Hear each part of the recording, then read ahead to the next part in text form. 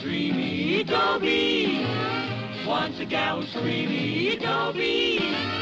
Once a gal to call his own. Is she blonde? Is she tall? Is she dark? Is she small? Is she any kind of dreamboat at all?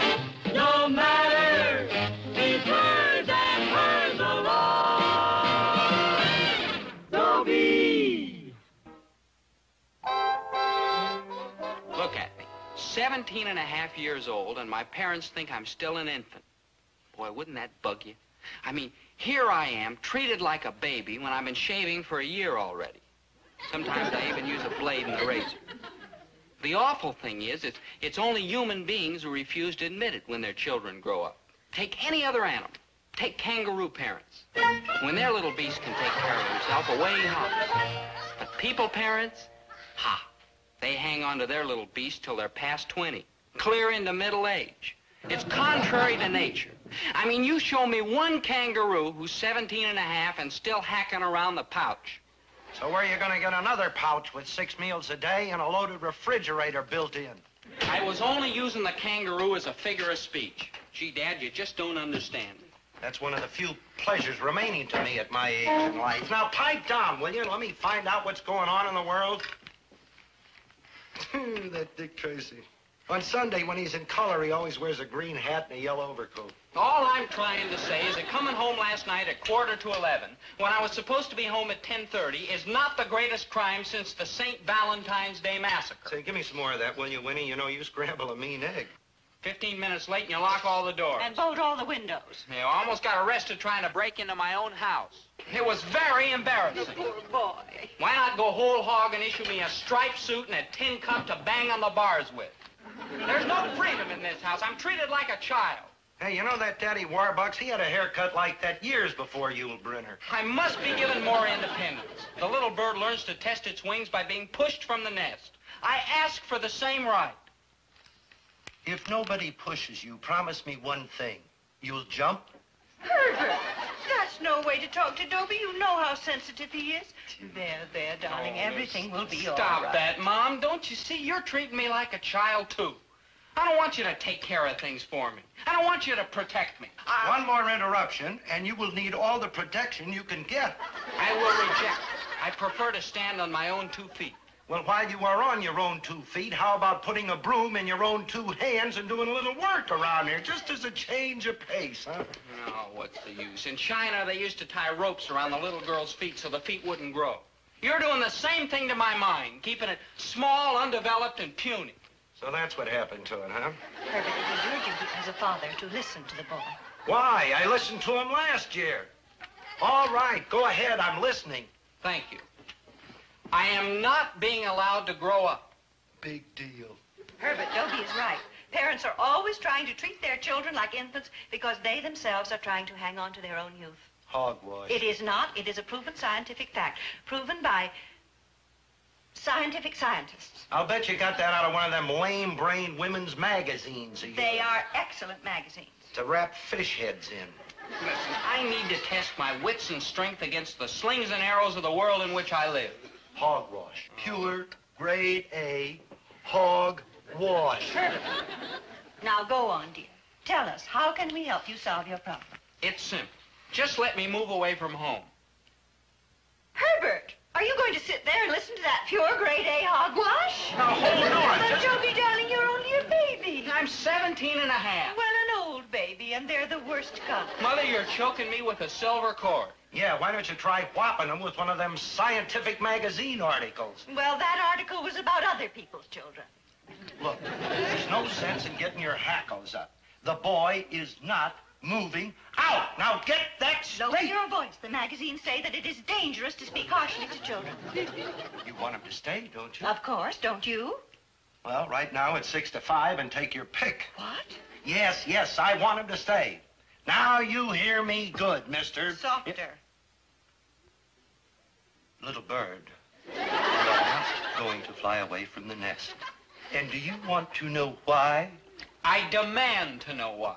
Because you would starve to death before you got your tail feathers warmed up. That's why. I would not. Why, you'd be crawling back here in a week, unwashed, unshaved, a physical wreck. You rang? Good morning, Mrs. Gillis. Mr. Gillis, how's every little thing, friends? Maynard, would you mind coming back a little later? We are in the middle of a little family discussion. Yeah, at my house, too. Don't be like leave room and they like start slugging it out. Hey, Big Daddy, ain't you going to school today? Oh, I almost forgot. Yeah, I like to forget almost every day. Dad, you're not being fair if you say I couldn't make good away from home. I mean, getting used to a new environment would be no problem to a basically self-sufficient person like me. I mean, it isn't as if I was a helpless type who couldn't do things for himself. Let's face it, anybody can be waited on, but it takes a real man to be honestly self-reliant. Apples? Better for your sister, me. Oh, I promise you, Dad, you wouldn't have a thing to worry about if I went out on my own. I'd handle my life calmly, thoughtfully, capably. Give me a chance, huh, Dad? Let me prove that I can make good without anybody's help. I was wrong. You would not come crawling back in a week. Naturally. If you lasted over 20 minutes, they'd have to drag you back with a St. Bernard dog. Oh, I know what it is. You're scared to let me go. You're scared I'll prove you're wrong about me. That does it. I'm scared, huh? Now, I'm scared. Herbert, Yeah. calm down. Me? Sweetheart, please relax, please. Scared. Hey, Dobie, don't like Ducky. John's scared, but I think he's like mad. Why don't you two boys just run off to school and forget about the whole Mom. thing? Hmm? Forget about the whole thing. Forget about it, and every time I make a move, Crusader Rabbit here will be hollering that I'm stymieing puny in his mind. Why, no, Dobie wouldn't do a thing like that, would you, dear? Well, Goodbye, boys. Goodbye. Hold it. Listen, if I let you move out of the house, will you promise me that if you fall flat on your kisser, you'll never say anything about it again? I swear to it in blood. I take a solemn Never oath. mind that. Just a simple yes or no will be sufficient. A simple yes. Herbert, are you out of your mind sending this inexperienced child out into the hard, cold world? I think it's the hard, cold world we ought to worry about. It's heartless. Listen, I know what I'm doing. Let him get it out of his system. Why, when I was a kid, one time I decided I wanted to go to sea. So I kept nudging my dad, let me go to sea, let me go to sea. So finally he took me down to a friend of his that worked on the Staten Island ferry, and they started me riding that crummy boat. Back and forth all day long. And the next day, and the next day, I must have crossed that harbor 600 times. And it cured you? Well, let's put it this way. I never bugged my old man about going to sea again, and to this day I get a funny feeling in my stomach if I get a good sniff of a bundle of wet wash. Well, if it would really cure him. Believe me, Winnie, it'll do the trick. You really think so? On my word, as a gentleman and a grocer, it's the only way. My little man. You mean I can go? You're a good man, Mr. Gillis. You too, Mrs. Gillis. My little boy. Mom. Son, be careful. I'm like all misty. Look, you've nagged yourself into getting this chance, but remember this. If I find out you're botching things up, I'm dragging you home, and you better never open your yap again. Yes, sir. I promise. But if I make good? Well, then I won't open my yap. Man, like that I gotta see. You're on your way out. Like, bye. Yeah, Mom? Botch things up, please. Gee, Mom and Dad, you've been like a mother and father to me. Hi, Big Daddy. Oh, hello, Maynard. Hey, what you got there? The classified ads. Oh, You know what classified ads are, don't you? sure. Ads. That's right. They're classified. Right. Dope? Yeah?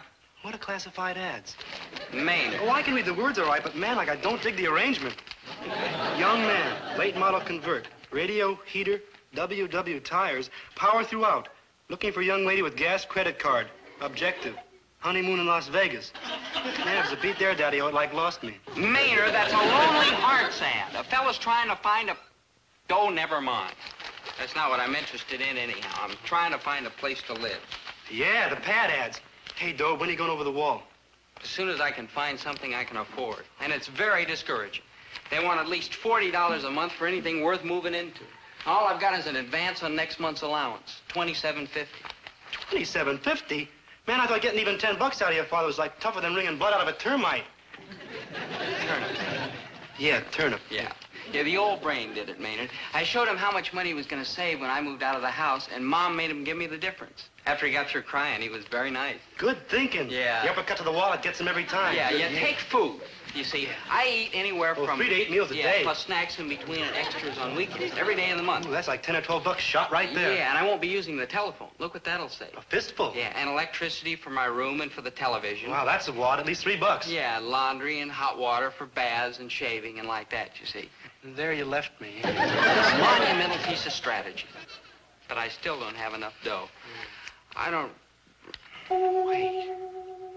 Maynard, have you still got those hubcaps, you know, the ones you bought with the money your grandmother sent you for Christmas? Sure, I'm holding them to like buy a car that matches. Maynard, how would you like to sell those hubcaps and win a free soaring independent soul? Oh, crazy. Where do I go to get one? No. How would you like to be my roommate? Roommate? We'll have a ball. Nobody to tell us when to go to bed, when to get up. Real progressive. Yeah, no orders, no childish regulations, no harping parents. I'm getting the message. Yeah, with the money you'll get for the hubcaps, plus my money, we can rent ourselves a real high-class bachelor apartment and have plenty left over to live on. Pie in the skies, Yeah, Bill. we'll be men, not boys. People, not puppets. Well, what do you say, Maynard? Roommate. Roommate. Yeah, Oh, what a wait, time bring we'll my have. jacket. No, Can I bring hold it. Hmm? You sure you can do it? Huh? I mean, maybe your father won't let you move away from home. You saw the hassle I had with mine. Oh, he'll let me go. How do you know? Well, I told him you was gonna do it. So? So, like, who do you think sent me over here to find you? Oh. Even, like, slipped me 10 bucks to, like, push things along. Oh. Roommate! Come on.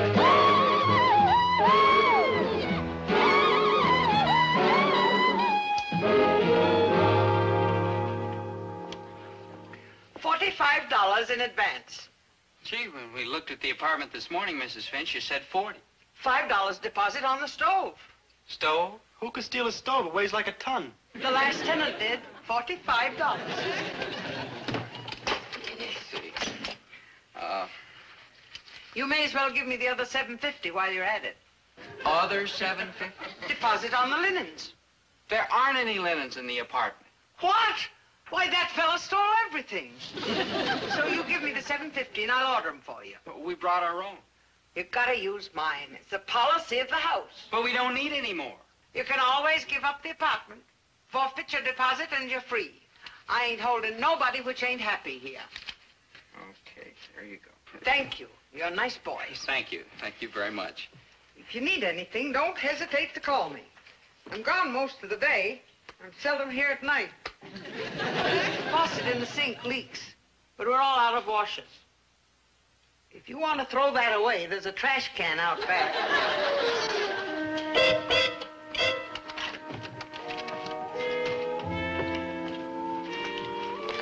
Well, here we are.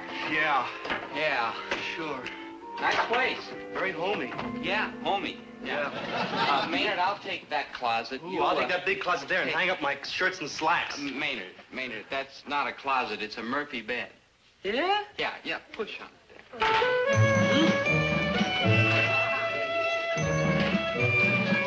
You're wrong, Dope. There's no bed in there. Yes, there is, Maynard. Look again. If you say so. Yeah. Oh, I hate to argue with you, Dope, but there ain't no bed in there. It's just a big empty closet. Yeah. Well... Hey, maybe the last guy left something in the refrigerator, huh? Oh, yeah, take a look. Find anything? Ice? That was nice. Ooh. Hey, 10 ways to control fungus in the California redwood. Ooh. Hey, Dope. Somebody left a souvenir of the Garvey Hotel. Commercial rates. Sylmar, Utah. Hey, Dope. Yeah? I kind of feel like sick. Now, Maynard, snap out of it. We're here to have fun, to live it up. Can't take time out to be sick. Yeah. Yeah.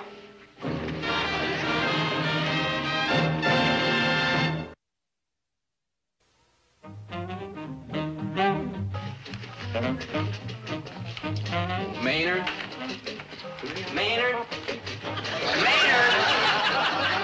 What time is it? I think Thursday. No, I mean the hour. Oh, it's probably like around 11. That top layer dish in the sink looks like dinner. Well, that doesn't prove a thing. Yesterday we had lunch at midnight. Yeah. Hey, go take a swig of it like scrounges for tomorrow's breakfast. Oh? Well, what did you... this... An economy gallon tin of popcorn? The cat in the store said it was filling. And, man, we gotta like watch them greenbacks. We're running to the shorts. Maynard, we haven't even been here a week. How can we be running low on money? Maynard, you have to do that. Do what, good buddy? All that squirming and snapping and wiggling. Man, I gotta do it. I mean, how is the music gonna know that I care? Will you stop? Stop once in a while. You mean kick it? To be perfectly frank with you, Maynard, it's getting on my nerves. You never said nothing before. Well, it was different before. I mean, when I got sick of you before, I could go home and get rid of you for a while. Yeah, I know what you mean. That was before, but now when I go home to get rid of you, what happens? You're home, too. Kind of spooky, huh? Yeah, I get the same feeling. You do? Yeah, I get pretty sick of you two sometimes. In fact, pretty often. Nothing personally, understand. I understand. What I don't like is how all the time you're waving your hands around in the air when you talk. Maynard, that's ridiculous. Yeah, man, it's driving me wig. Well, maybe so, but how about the way you snore? Well, you grunt. You keep rubbing the back of your neck. You're always talking poetry and big words you don't even understand. You're always using words that nobody understands. Well, you always... You know something, Dobe? What? You like hate each other. I know. Nothing personal? No, nothing personal. Maynard, what do you feel like doing the rest of the night? I don't know. What do you feel like doing? I don't know. We could hike over to the malt shop. We can't do that, man. It's like too late. Well, who's to stop us? Yeah, that's Yeah, right. sure. Come on, let's go. We'll have a ball. Sure.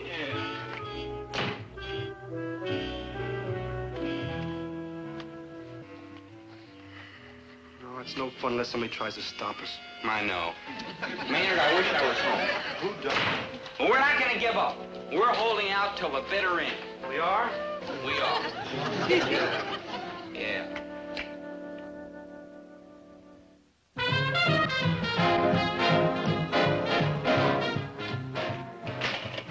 Dobie, get out of the refrigerator. It's me, dear. Dobie's the one with the crew cut. You miss him, don't you? Miss who? Dobie? Dobie who? Oh, sweetheart. Many's the time I watched you walk the floor with him when he was a baby and had the colic. You can't fool me. You miss him terribly. What, miss him? I'm just fed up with him, that's all. But why, dear? You gave him permission to move out. Yeah, look how he's abusing that permission. He doesn't call, he doesn't write. We don't know whether he's dead or alive. Why, his own mother could be on her deathbed, dying, calling for him. Well, ain't it the truth? Everything that you say is true, dear, except you're forgetting one little item. What's that? He's only been gone 3 days. Well, it's the principle of the thing. After all, we brought him into the world. He owes us something. Herbert. Well, he could at least call. Herbert? A little simple courtesy is all I ask. Herbert. What? Admit it. You miss him. I miss him. Well, if it's any comfort to you, darling, I can assure you that he's all right. Oh, did you see him? No, but I went over there yesterday and I talked to his landlady. Well, what'd she say? What'd she say? Hell, they're fine. They're a little ill-housed, ill-clothed, and ill-fed, but they're fine. Well, that's a relief. The landlady wasn't there when I was over there. Why, you sweet. The only way I could check on them was by inspecting their rubbish. Herbert, you didn't. Oh, you can learn a lot about people from inspecting their rubbish. Did you know that it is possible for 2 male human beings to live on ice cream, lemon meringue pie, chocolate syrup, and popcorn? There wasn't a single soap wrapper in the entire trash can. Well, we know that they're alive, eating, and unwashed. Yeah, but for how long? You know, I ought to go over there and drag those 2 idiots back. Oh, no, Herbert, you can't humiliate Dobie by making him come home before he's had a chance to really prove himself. Well, it's a matter of humiliation or malnutrition. Oh, I'll give them a couple more days, and then they'll come crawling back here. But Dobie has a right to make his own mistakes. Yeah, but he makes such big ones. Oh, I gotta kill that old man. That poor, poor boy.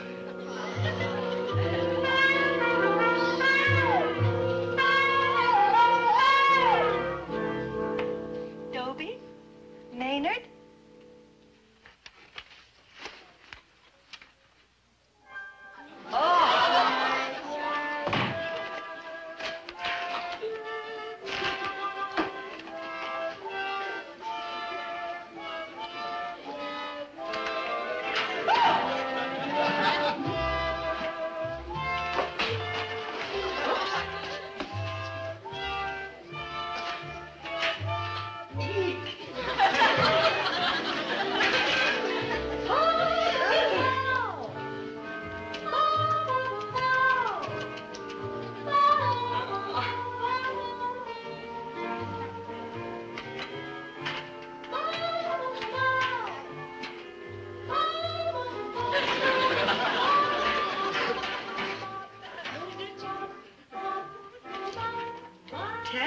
to control fungus in the California redwood?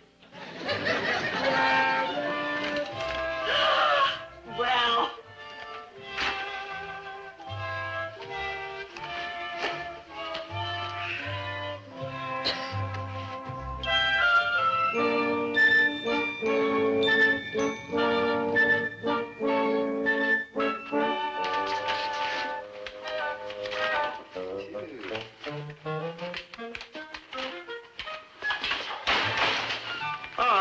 Where you been? Out? I know where you've been. You've been over to see Dobie. Oh, you think I've been to see Dobie, eh? Come on now, admit it. You went to see Dobie. All right, I admit it. I went to see Dobie. No, you didn't. You've been downtown spending a lot of money. That's where you've been. Oh, I have? You sure have. Well, I fight you, Herbert. You are too shrewd. You're darn right. You got to get up mighty early in the morning to put anything over on Herbert T. Gillis. Oh, come on now, Winnie. Where have you really been? Hey, Dope, why didn't we grab these vittles at your father's store instead of tracking halfway across town? Are you kidding? I'd die if he ever found out we're living on beans and day-old bread. Besides, his prices are too high. Well, I'm like ready to throw in the towel and fly back to the home pad. What do you say? No, we've got to hold out. Home-cooked meals. Somebody to nag us. Home-cooked meals. Clean sheets. Home-cooked meals. Any meals. No. No, stop the siren song. If we admit defeat now, I'll never be able to look my father in the eye again. Like, why would you want to? Maynard, it's a matter of pride. A man has to... Hey, Dobie! I've been looking all over for you. Oh, hi, Dad. Like, hi. What are you doing here? Well, I just happened to be in the neighborhood making a few deliveries and thought I'd drop in for a friendly little visit. Oh, well, thanks, Dad. It's been nice seeing you. Yeah, frantic. Well, aren't you going to invite me in? In? You? In? What's the matter, afraid? Afraid? Oh, whatever for. You know whatever for, because if I go in there and find what I know I am going to find, your little trip up the river of broken dreams is over, and you are coming home. Dope, your father's all heart. There's nothing unusual in there, Dad. Nothing unusual, huh? No. I have never been in that apartment, but I can make a pretty good guess on what I will find. Dishes piled up to there, dirty clothes and shirts tossed all over the floor, dirty socks in every corner, empty cartons and tin cans piled halfway to the ceiling. Well? So what's unusual about that? Stop stalling. I'm going in.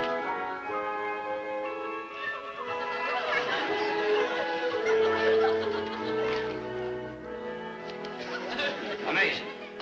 It's amazing. Yeah. Like what? Shirts, clothes, clean, neat, hanging up. Naturally. What do you think, we're like sloppy or something? We throw all the dirty stuff in the laundry bag. Yeah, but who cleans them? It's like home. You throw it in dirty, it comes out clean. Yeah. It's full of food. It is? Oh, it is. Yeah. Sure, look at the nice box without food. Yeah. Son, Now, Dad, look. I owe you an apology. What? You said you'd make good on your own, and you did. Oh, Dad, it was nothing. You've proven your point. You're a man. You come home now, and we'll treat you like one. Well, Son, that is, well, your mother misses you. I don't know. We're getting kind of used to it here. You can have all the freedom you want. I don't know, Dad. Here I'm my own boss. You can be your own boss at home. Honest, I give you my word. Well, Look, you're an adult now. Come on home, and we'll treat you like an adult. I promise you. well, okay. I guess so. Yeah. Getting like all misty again.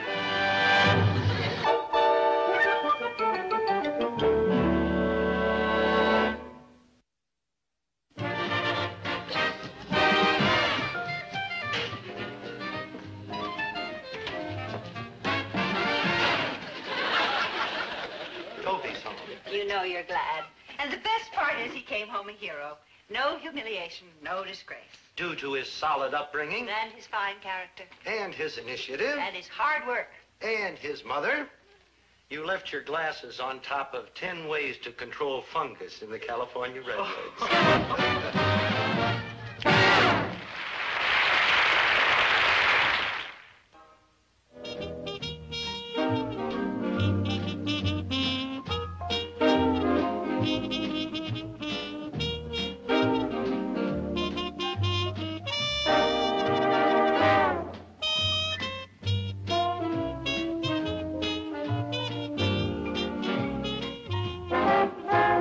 Dobie, once a gal was dreamy. Dobie, Wants a gal who's creamy, Dobie. Wants a gal to call his own.